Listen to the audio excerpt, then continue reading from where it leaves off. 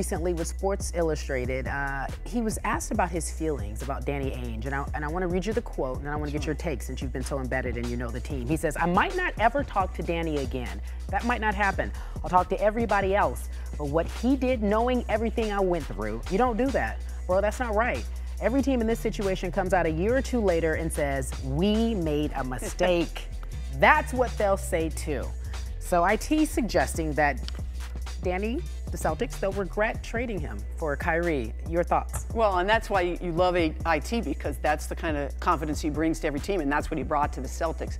But I will say this, he got a raw deal. Everyone can agree with that. What he went through with his sister, playing injured, all of those things, he deserved better, but here comes the but. It is a business, and to my knowledge, the Celtics never told him, hey, you know what, IT, we're gonna sign you to a max deal, because they could have done that, and they never did.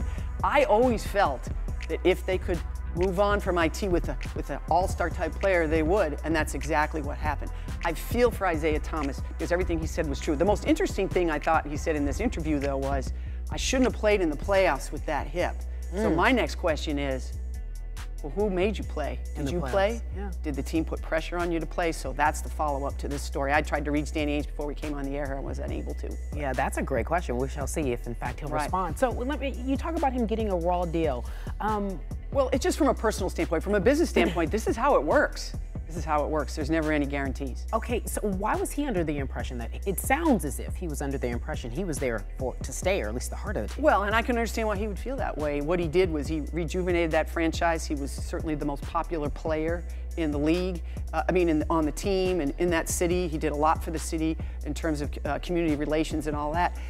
But this is a business, Carrie, and going forward, they determined if we can get Kyrie Irving and Gordon Hayward and move forward with that, we're going to have a better chance going forward with our young players and have a bridge to be good now, but also for when LeBron finally ends up retiring or doing whatever. Sure. So I understand exactly why the Celtics would do it. To be honest, I would have done it as well. Well, because I was just going to go back to what you said. You had been saying all along you didn't think they were going to keep him, and just the optics of it didn't look good. That's it. That's it. Kind of like my hair right now. No, my hair is just sticking up. No, it's fine. Moving forward, though, do you think, in fact, he'll find peace with the not peace, but he'll do well with the Cavs? Well, I have some sympathy for Isaiah Thomas, because now he's got this hip injury that turns out to be more serious than everybody thought. He's probably not going to come back till January. So now the Cavaliers, if LeBron moves on, do they give Isaiah Thomas a max deal? Probably not.